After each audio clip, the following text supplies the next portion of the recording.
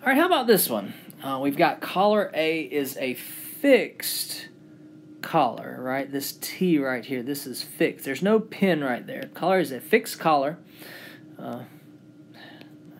Backup button is not working. Is a fixed collar. It's free to slide vertically along the vertical shaft, but not horizontally. Draw the free body diagram for the bar. Calculate the reaction forces and interaction moments at collar A and roller support B. So maybe I want to redraw this for the free body diagram. So what do I have right here? It's free to go up and down, but not left and right. So I've got like an AX, but that could come out negative, right? And I have an MA. I have a reaction moment because a fixed collar restricts the rotation, so there's a reaction moment right there. I've got 900 newtons right here. I've got 500 newton meter moment. I've got a roller, which would only have like a BY, right? Perpendicular to the ground, perpendicular to the incline. All right, so those are my only forces. If I want to make it self-sufficient, let me draw the dimensions, 1.5, 1.51 at a 45-degree angle right here, which is also a 45-degree angle down there.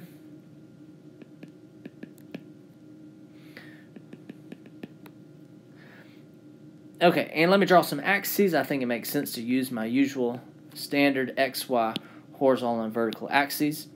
So let's sum of the forces in the x direction. I've got AX. That's it. There are no other forces in the x direction. That's fine. AX is equal to 0. So I could have a force in the horizontal direction, but in this setup, I don't have one. That's fine. It really just means that beam, it's not pulling left or right. It's just kind of staying right there.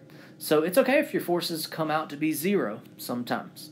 Let me sum the forces in the y direction.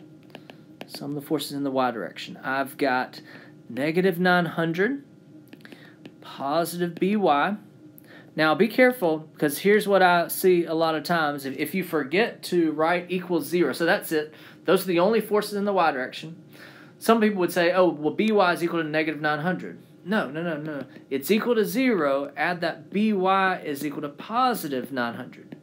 All right, so that's why I would always write equals 0, and then here is an equation that you are solving. Right, here is an equation that you are solving. So by is equal to 0. So now I'm ready to sum the moments.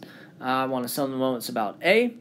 I've got MA, so this is positive counterclockwise. I've got MA. AX goes straight through it.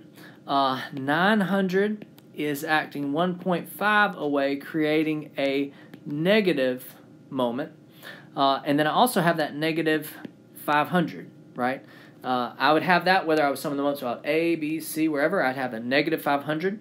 Now, notice that I'm not saying 500 times 1.5. The 500 is already the moment. It's not a force that you need to multiply times its moment arm. It is a moment. It's a free vector. It doesn't matter that it was 1.5 away. Don't multiply this 500 times 1.5. It's just 500. If I was keeping up with my units, it would probably help me out, right? Because this is newtons, this is meters, this is already Newton meters. I don't need to multiply it times 1.5 meters. It's already a moment. Okay? Then I've got by, which is 900. Let's go ahead and plug in. by is 900 right there, and its moment arm would be this distance right here, 1.5 plus 1.5, so 3 and 1 cosine 45. This would be a positive, a counterclockwise, right? If A was my pivot point, I'm summing the moments about my pivot point. What type of rotation would that force want to create about A? A counterclockwise. And I'm saying counterclockwise is positive. Set that equal to 0, and I would get MA negative 1486 Newton meters. So this is what I want you to do. MA is 1486 Newton meters. Box that in and come back up here and show me it's actually going that way. It's going clockwise. Now, I prefer you not to erase what you guessed first completely. Don't erase it completely. Draw a squiggly line. Show me that you had guessed the wrong direction, so that when I'm going through your work, I'm saying, oh, that makes sense that he guessed it in the counterclockwise direction. It came out negative, so it's actually It's actually in the clockwise direction. So there we go. There's your answer. AX is equal to 0. BY is positive 900, drawn that way. And MA is positive 1486, drawn that way. Now, one time I had a student ask, so he said, so is there a moment at A, or is the moment equal to 0 at A? You know? And so that was an interesting thought, an interesting question. The sum of all of the moments at A is equal to 0, okay?